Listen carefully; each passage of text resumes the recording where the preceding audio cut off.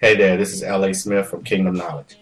I know this is not breaking news to a lot of people because the White House and who gets to reside in it has been influenced by money for many, many years now.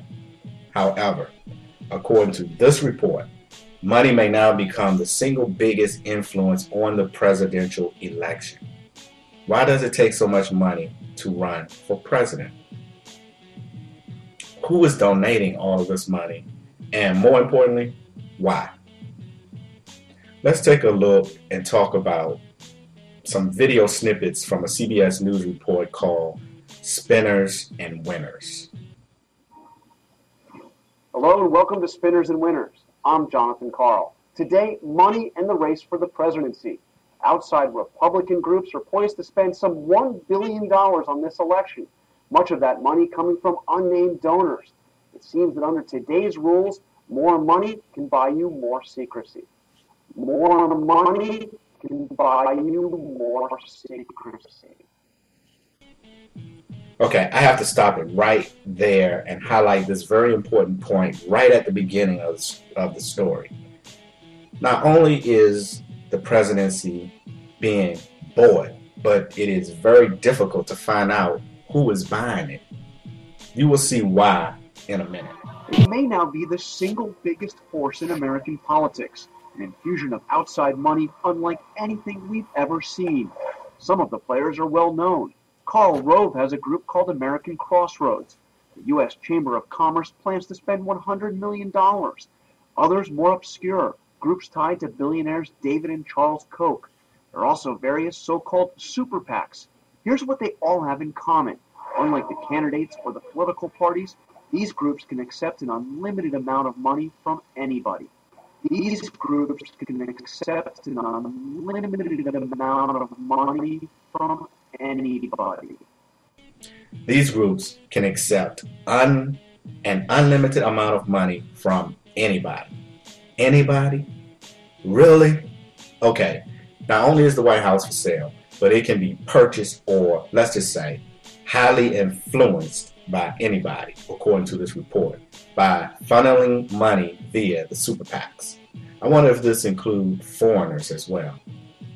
So this means someone with a special interest and a lot of money can highly influence who gets elected as the president of the United States. And needless to say, the candidate the PACs support is the one who they believe will support their special interests.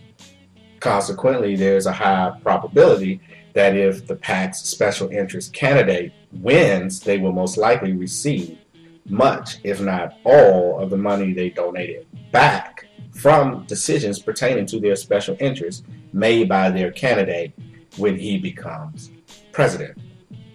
This is called a quid pro quo. You can see the money going in, but it's very hard for us to follow what the political favors coming out are. And I think that's what's the most concerning thing about all of this money going into the political process. There are at least 24 individuals who have already given more than $1 million apiece to these groups, almost all of them Republicans. We tried to track them down to ask why they give so much money.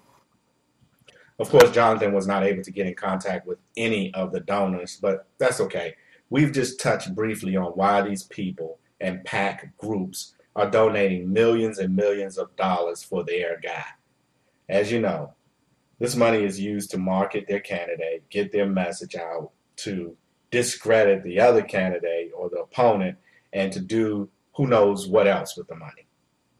You know, when you think just how much money is spent in media advertising, it's pretty easy to identify at least one clear winner in all of this, and that is the owner of the media outlets who are getting paid for all of this advertising.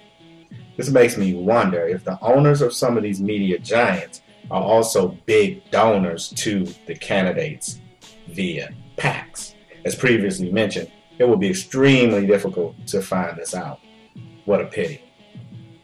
But if so, then the money has really gone and come full circle, hasn't it? Okay, now it's getting a bit complicated and too much to think about.